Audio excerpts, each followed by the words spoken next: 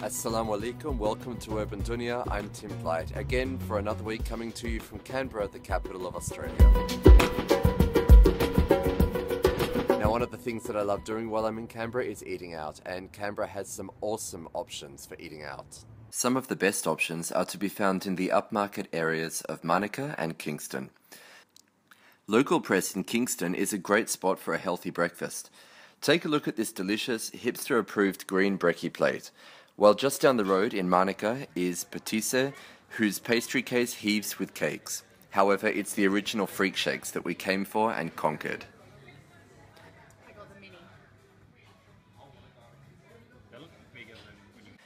Baan Latsamy is the place where we had a comforting Lao Thai dinner that's also in Monica.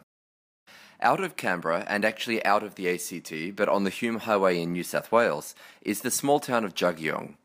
There you'll find the Long Track Pantry, an interesting fusion of curios and homewares shop, and a restaurant serving up cakes, coffee and more.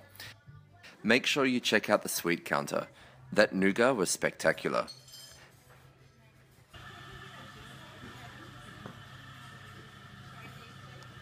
Jugyeong is about an hour from Canberra, but 4 hours from Sydney, and makes a great place to pull over if you're driving along the Hume Highway. Back in Canberra, our friends put together this amazing cheese platter with crumbly cheddar, Persian feta, blue, and camembert cheeses, plus olives, fruit bread, quince paste, and dates. What a welcome, and a great idea for nibbles during the upcoming festive period. If you'd like to read more about our eating tour of Canberra, check out the article on Urban Dunia at the address on your screen at the moment. On urbandunia.com, you'll also find a link to an earlier piece I wrote about eating out in Canberra. And this week, you'll also find my Getting High in Canberra article, featuring the best lookouts around the capital city. And that's about it from Canberra.